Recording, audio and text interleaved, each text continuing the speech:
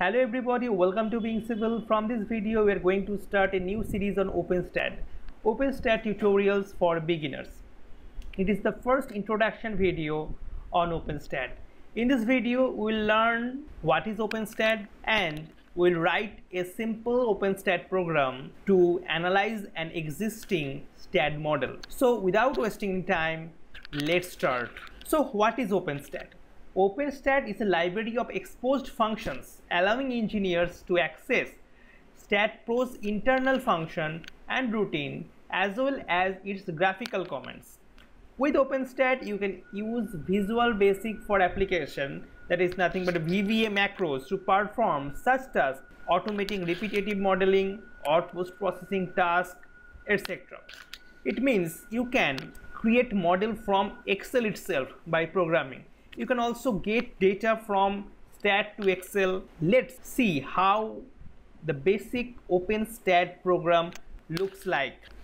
So this is the first line, your program name, sub your program name. Then you have to create a variable to hold the OpenSTAAD object. This dim object OpenSTAAD as object, it creates a variable. Then you have to launch that OpenSTAAD object. Set object OpenSTAAD equal to get object comma STAAD.Pro.OpenSTAAD. It will get the first instance of an opened STAAD file. If no STAAD file is open, then this line will throw an error. Then you have to write down your codes, and at the end it's good to terminate the OpenSTAAD object to free some resources. For that you have to write down this set object OpenSTAAD equal to nothing, and at the end of you have to end this sub by just writing end sub. So this is the basic structure of any OpenSTAAD program. This line of codes will be similar for any OpenSTAAD program we will write in the upcoming videos. In this video we will analyze STAAD file by programming, by writing VBA macro. So this is our STAAD file. We will analyze this file with the help of VBA macro. For that let's open an Excel file. Go to developer tab. If you don't have a developer tab here, just right click here, customize this ribbon, and you have to check this box. Now go to developer tab and click on Visual Basic. Go to insert and module. Now we will write the code.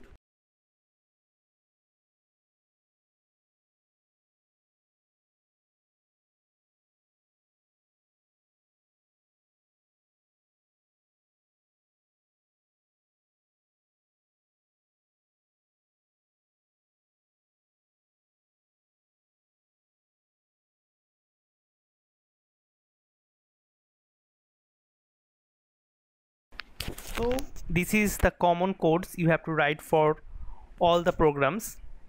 Now we'll write here to analyze the STAAD file.